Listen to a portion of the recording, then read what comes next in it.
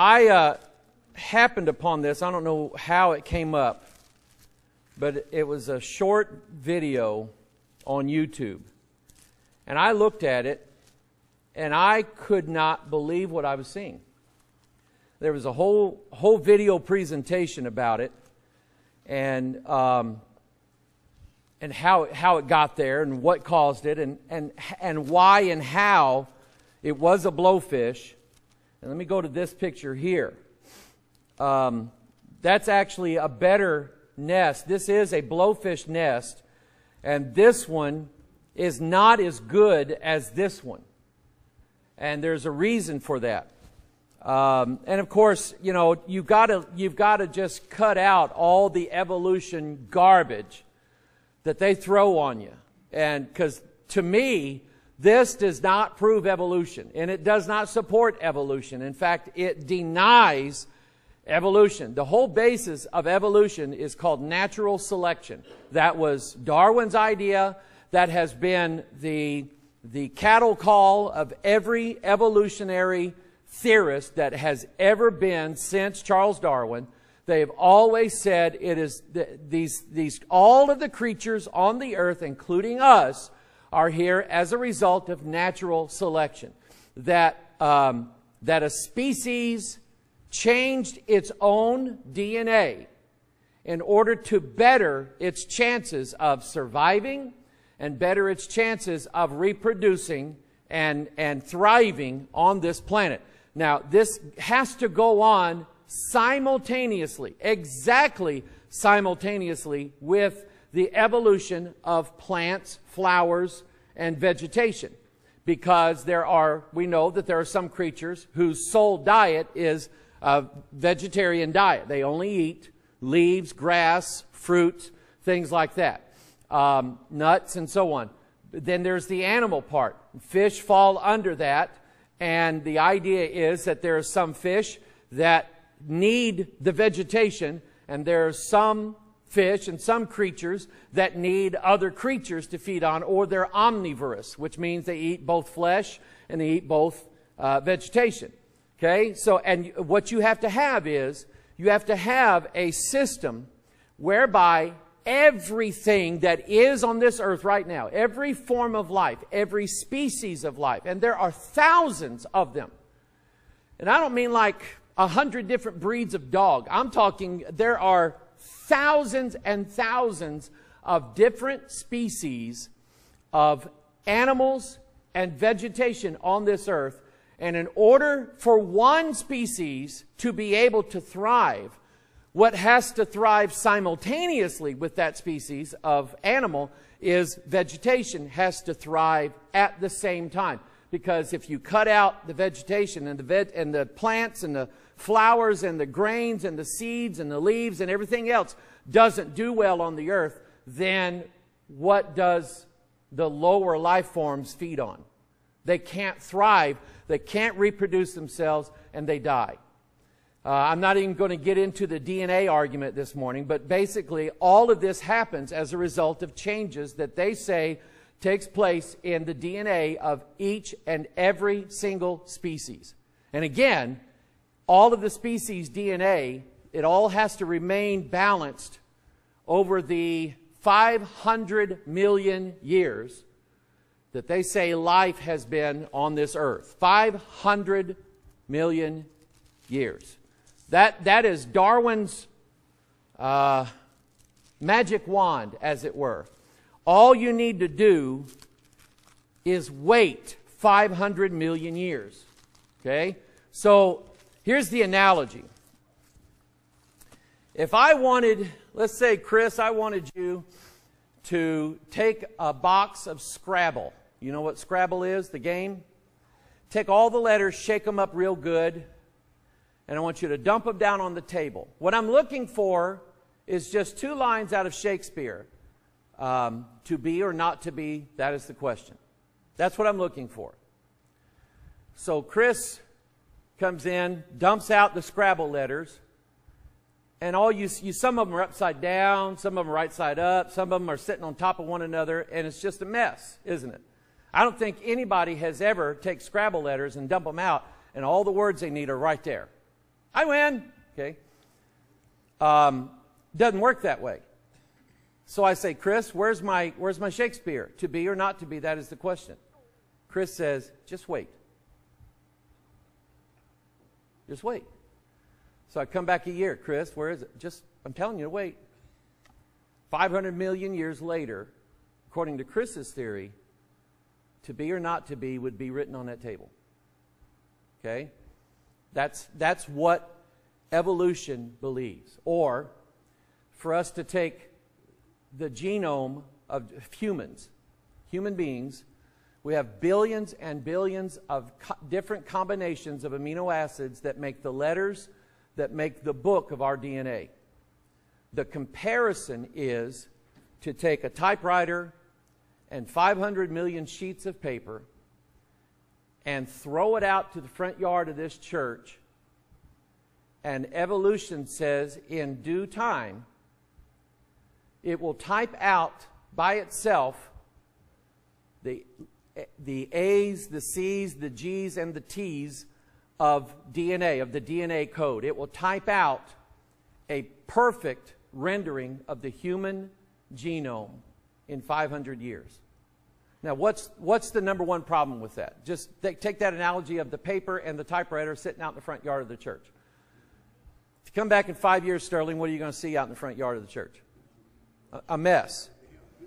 Okay? It'll be a mess. What will happen to the paper? It'll deteriorate. The sun would beat down on it. The rain would weaken the pulp of the paper. That's called the law of entropy. Is that everything tends to get worse in this universe, not better. Nothing. You never buy a new car and in 5 years it's newer and smells better. Amen? And there are no French fries in the seat. Amen? Yeah? Or quarters. You know what quarters are to a college student? Gas money. I've paid for gas and quarters before. Anyway, here's all right. Natural selection says that this breed of fish, and how many breeds of fish are there in the oceans of the world? Just thousands in and of itself, okay? There are species of fish that we don't even know exist that are probably down in the Marianas Trench or someplace. So anyway, you have this one species of fish, the puffer fish. By the way, how does a puffer fish keep from being eaten? They're poisonous. Now, they puff, one. Some of them have spikes coming out, but mainly they're poison. And it's a real... They eat them a lot in Japan. But anyway, so you have this puffer fish. This is a male puffer fish. And the male puffer fish is the one charged to building this nest. Now, look at the symmetry of this nest. I mean, just to ask a fish to draw a perfect circle in the sand with its bottom fin, that's how it does a lot of this stuff. It's got one fin on the bottom that it uses. It'll go just barely above the sand surface, and it'll carve out what you see in the middle of this. It'll carve those little dredge lines there that are a decoration. It's meant to be pretty to the female puffer fish. Because if the female puffer fish sees that, and then she sees, you know, if this is Jim's nest over here, and here's Bubba's nest over here, she's going to select Bubba. Bubba's the one that gets to have his children's line passed down to multiple generations. Old Jim here, he gets nothing. Because female fish looks at it and says, nah, that ain't enough. But just to get a fish to draw a perfect circle in the sand, and not only do that, maintain it. Because ocean currents, there's one video I saw actually showed the puffer fish will swim around in the middle of this nest area waiting for a female, and the motions of his body are there to push the ocean currents out of this nest so it doesn't disturb his design. He is literally tasked with changing the current of the ocean. Isn't that something? So it doesn't mess up his design. He worked hard on this. Now, again, we're supposed to believe that 500 million years did this change to whatever species the pufferfish came from 500 million years ago. We're supposed to believe that they developed this in their own bodies completely by themselves, with no exterior help whatsoever. And yet now our scientists, our biologists, with CRISPR and the ability to change DNA very quickly, our own scientists come out. Each one of them are looking for a Nobel Prize, and they're looking for grant money, and they're looking for big pharmaceutical company contracts, and they're looking for licensing.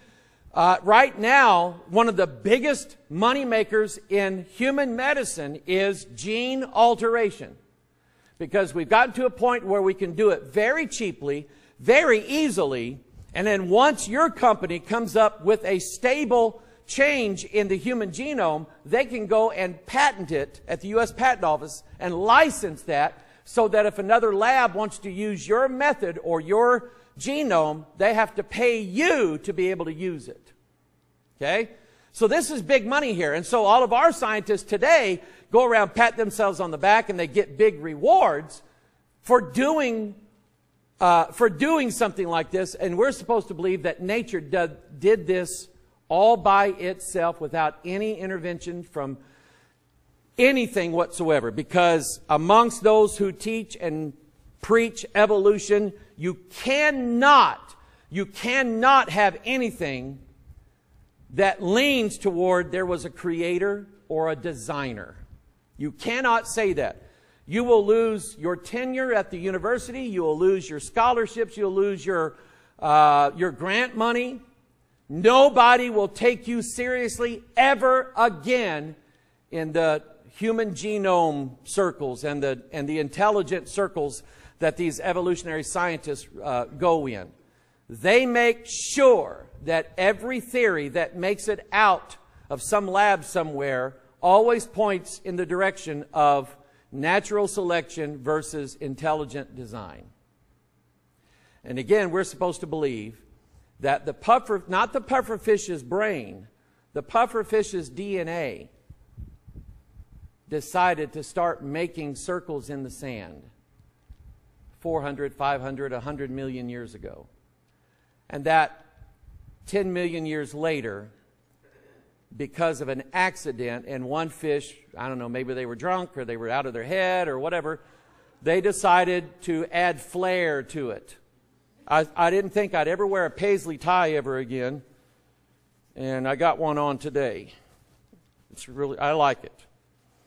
But I used to wear them real loud paisley ties. You remember those? Yeah. Okay. So that one pufferfish, 100 million years ago, decided he added some flair to his, and another pufferfish saw that, and he sees the female pufferfish going to that nest, and he's going, wait a minute, I need to do that.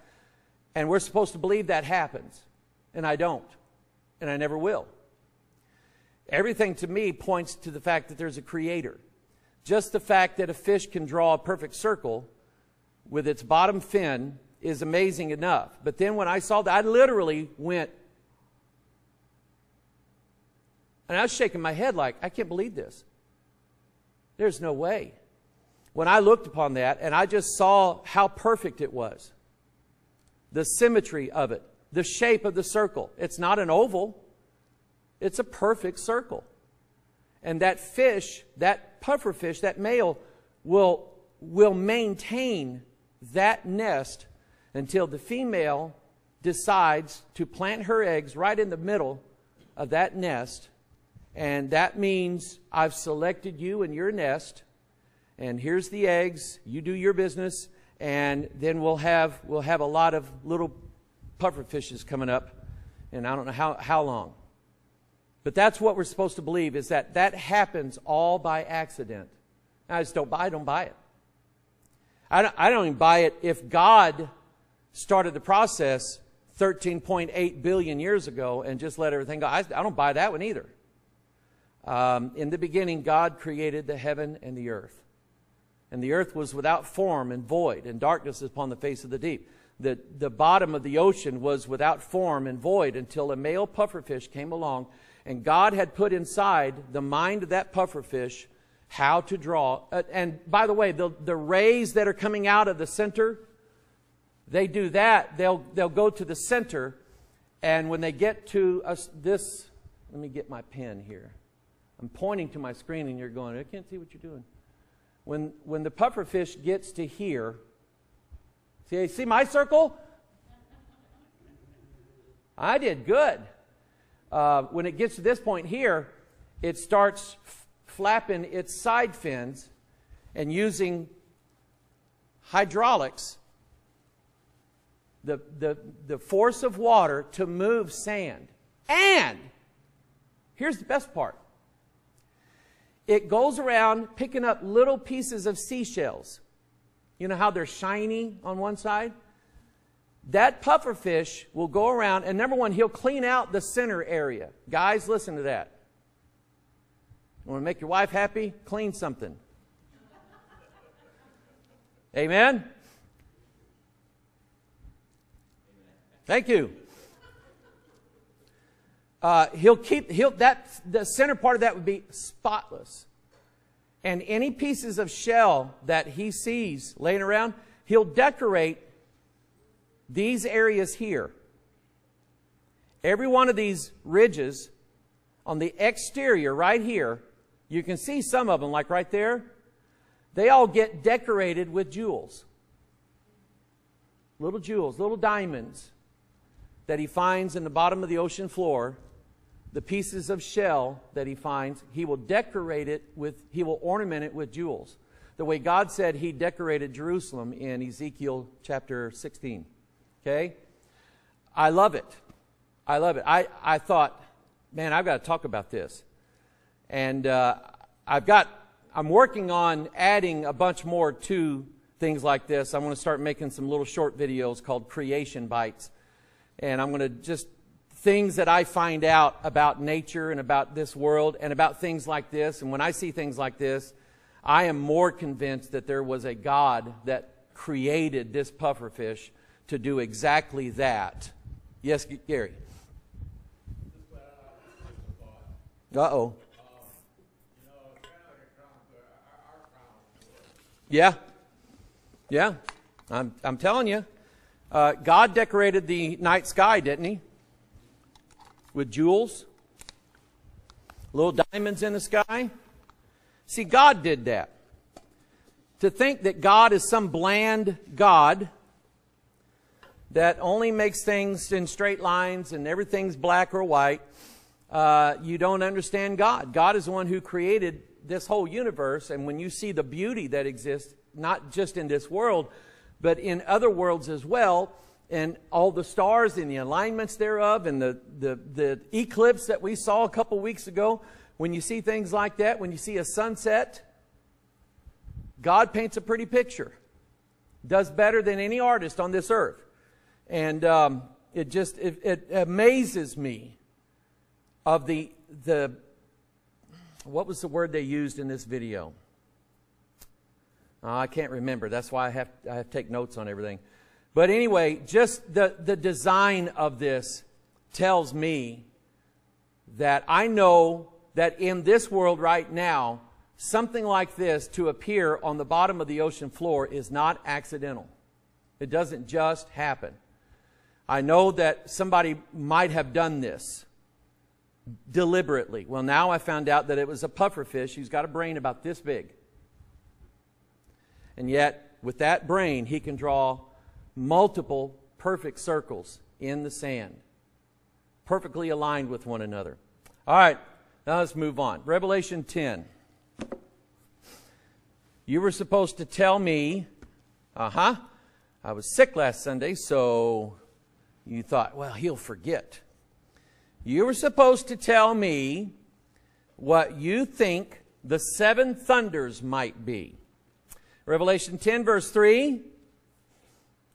The angel who's got the book in his hand, he's got a rainbow over his head, his face is shining like the sun, his feet are as pillars of brass, he's clothed with a cloud, and he has a little book open in his hand. And with this, he cried with a loud voice, as when a lion roareth. We studied that. I don't know if we covered everything, but I think it'll be okay if we skip over a couple things. And when he had cried, 7 thunders uttered their voices.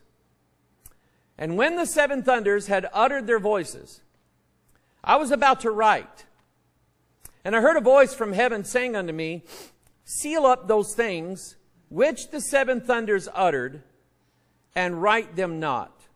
Now let me just ask you, this kind of goes along with the pufferfish question. Is that the first time and the only time you see the number 7 mentioned in the book of Revelation? No. You got the 7 seals. Well, you have the 7 churches. You want to get technical about it. It starts out with the 7 churches. The 7 candles. Okay? Which are the 7 spirits of God. And then you have the 7 seals. And then you have the 7 trumpets, which is what we're in now. And then you have the 7 vials of wrath that's poured out on the earth, and so on. Now, is that the only place in the Bible that you see a significant use of the number 7?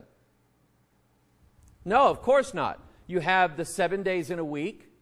And who instituted that? Did man institute that, or did God do that? God did that. God is the one who gave us 7 days in a week. There was a man, a French atheist by the name of Voltaire. Not Voltron. Okay? That's for our... Where is Voltron in the... Help me out here. It's a kid's cartoon. Huh? Defender of the universe? Okay, all right. I knew it was in one of those. He-Man or something like that. Anyway, Voltaire said that he said this like in 1780. I absolutely believe with all my heart, and I think it'll be proven, that within 100 years, Christianity will be eradicated from this earth. Well, it wasn't. And, yeah. Nobody, if I were to say, hey, did you ever hear of Voltaire? People have never heard of Voltaire. Have you ever heard of Jesus? Oh, yeah.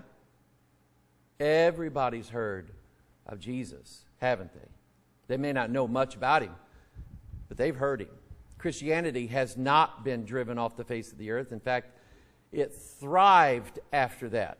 But anyway, so you have the use of 7 in other places in the Bible.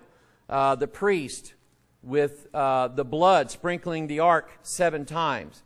Other significant uses of the number 7. The Feast of Unleavened Bread was 7 days. The Feast of Weeks was based upon the math of 7 weeks with 7 days in them. That's 49 days, 7 times 7.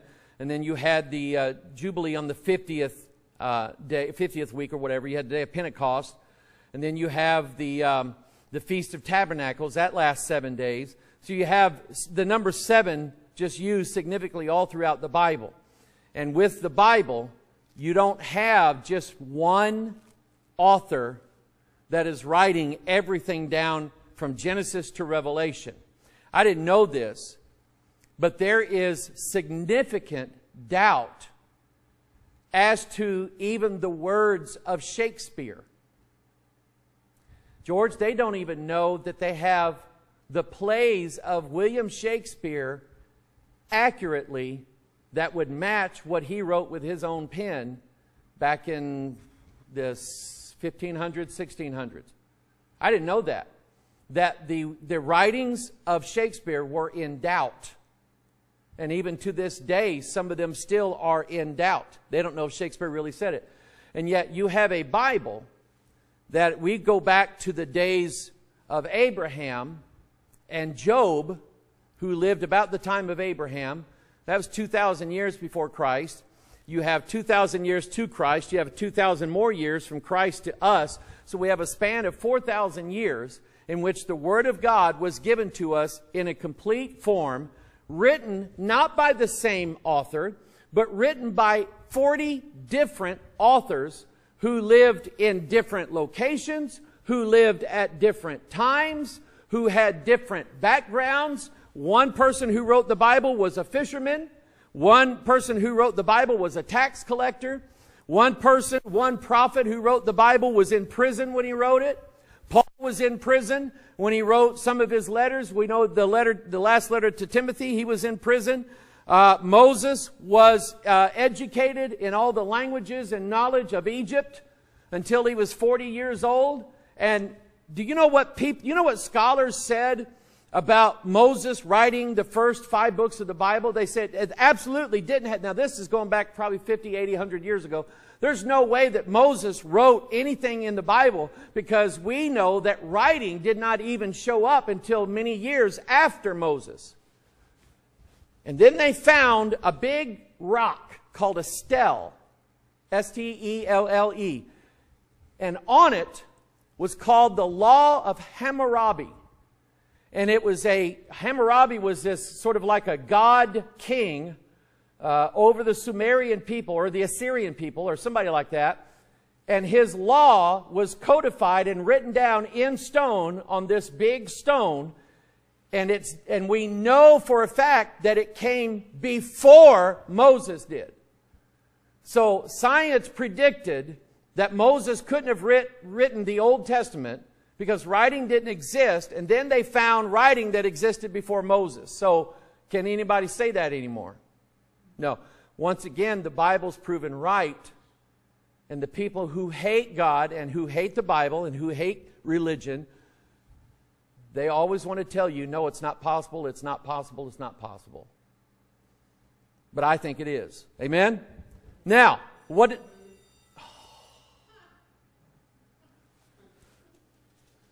that's a little early. Do what? Sure. That's my point. But see, here's what I learned in Bible college. Most of the scholars, especially the European ones, German ones in particular, German theologians were notorious for coming up with everything that's wrong with the Bible. And there was always amongst the scholars a debate about who wrote what in the Bible. And if it says the first book of Moses, then you would have scholars that would say Moses never wrote a book. So therefore, this cannot be Moses' words. It cannot be Moses' writing. Moses didn't write a book. Then they found out that writing existed before Moses. So okay, Moses could have written a book. But we don't think he did write a book. They're still not changing their mind, because they don't. And anyway, I just felt like sharing, uplifting your faith today, and give you another week to tell me what the 730. Who thinks they know what they are? Do what? I think it's the voice of God. It is. You're right on that. It is the voice of God. And here's my thing. And I sat one day and I thought this out. I said, if this is going to be the voice of God and this is the Word of God, then probably it'd have to be in the Bible somewhere. Because I don't believe that God speaks outside of the Word of God. All Scripture is given by inspiration of God, and that the man of God may be perfect and thoroughly furnished unto all good works.